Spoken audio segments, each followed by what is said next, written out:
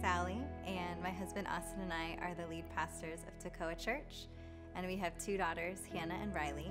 I grew up in a home that taught me about God and about Jesus, but faith was not really a serious part of my life until I got to high school, and I was part of a Christian club at my public high school and started to go to church more and read my Bible more and just dive deeper into my faith. And from there I ended up going to a Christian university and just continuing to grow in my faith and who God was calling me to be and how He wanted me to live out my faith. And I realized more and more it wasn't this just belief system of what I believed, but it was really living out my faith on a day-to-day basis and how God wanted to use me to impact His kingdom. To be honest, when Austin asked me to share on this topic, I thought, I'm not really that greedy of a person. But then I really realized that I am, and I have been, and as I reflected on my own journey, I even realized in my tithing how when I was newer in my faith and younger, that wasn't something that I had fully committed to God. I was giving money to the church, but it definitely wasn't the 10% or above that God calls us to give, and it was more of an afterthought, something I was doing because I knew I was supposed to. And as I really started to grow in my faith and explore more of what tithing was and what it meant to be a person who was generous, I realized that God wanted me to be giving more. And it's something that Austin and I have really made a foundational part of our marriage and our ministry together, is being people who are generous and tithing. And it's really transformed my faith in so many ways. I feel like there's definitely areas where I have been fearful of whether or not we would have enough. And it wasn't necessarily that I felt like I wanted more money, it was that I wanted to have enough to be able to provide for my family and just the things in life, and maybe this fear that I wouldn't. And so I definitely feel like there's been seasons where, I've seen, when I had student loans and I had those bills to pay off, or just different things where, I questioned, okay, God, are you able to provide? Like, I'm not seeing how this is all going to come together, but time and time again, He has. I think my one perspective that I've had of finances that's really shifted is the fact that it's not my money, especially when I first graduated from college and I had my first job. I was so excited for my first paycheck, and I was like, okay, this is my money. How am I going to spend it?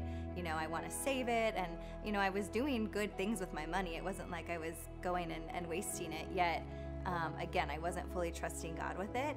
And I feel like my perspective has shifted in that I see it now as it's all God's money and He's entrusted it to me. I get to play a piece in and be a part of what's going to be done with that, but ultimately it's all His. And when I know it's all His, I get to be a good steward of what it is that He's given me, but it's not mine in the first place. So yes, there's still bills to pay, yes, there's still needs that need to be met, but I get to help be generous in giving that money to the church and giving that money to other people who might be in need. And now we still look at the number and look at our budget and finances, but it's so different. I don't focus on that number. I focus just on what God is calling me to do with the money, and it really is something that I'm often amazed at. Okay, we've just given so much. How do we still have so much left? And that's just, I've just continued to see God provide in that when I trust Him with my finances, that He provides more. And sometimes I don't even understand how the money's there, but He provides it. So I would definitely say I can enjoy life more and my finances more because I don't have this fear anymore. When especially coming back from doing missions in Costa Rica, I was very conscious of our budget and of the money that we had, and it made perfect sense, right? We had just come back from the mission field. We didn't have a lot of money. We were trying to get an apartment and get jobs and all the things that you do when you come back and set up life. I had almost a fear of money and spending money, and we'd go out to a restaurant and I would order the cheapest thing on the menu, not because it's what I wanted, but because I felt like I couldn't spend money, that I couldn't enjoy it. And now I feel like I have this freedom where I don't have to worry about that anymore. And again, it's It's not because I'm, spending more money necessarily when I go out to a restaurant, but it's that I see the money that God has provided, and I see it as something that's His, and He wants to bless us, and He wants us to be able to enjoy the blessing that He has given us. And so I think my perspective has just really changed, and it's provided a lot of freedom in my life. I don't have the same worry or the same fear that I had before. I first said that I didn't really feel like I was a greedy person, and then God quickly showed me that I was. But I also was able to reflect on, I think so often we associate greed with money. And as I really prayed through what God wanted me to share, I feel like He showed me all the areas in my life that I'm greedy in other ways, that maybe I'm greedy with my time or greedy with my family. And what I mean by that is that I feel like greed is anything that we are trying to possess or take hold of or control and put in front of God. And for me, sometimes that can even be ministry, that can be my family, that can be my time, where something that maybe is a good thing, but anytime I'm putting that before God or having a fear, even like I talked about before, that obviously is not a healthy place to be in. And there's a verse in Luke 14 that talks about giving up everything we have. Whoever is not willing to give up everything they have cannot be my disciple. And I was reflecting on that of, am I really giving up everything? Am I willing to give up everything? And to be honest, there's times where I have very much held back from God. Or maybe I've given 99%, but there's still that 1% I'm holding back because of fear, because of wanting control. And I feel like God has really shown me, especially recently, that He wants me to surrender all to Him. And I think of the idea of greed and generosity, and I think of this idea of greed looking inward and looking at ourselves, and generosity looking out and looking to what others might need. And that would be the way that God wants us to live, and how much freedom and joy that we can have in that when we're not focused on ourselves and what we have, but when we're willing to give to others and to what God would want to do to bless their lives. And really the picture that God gave me was this idea of an open and closed hand.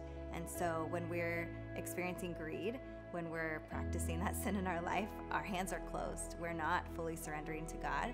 But the minute that we open that up, that we surrender that to Him, that we're generous, we're able to give Him control.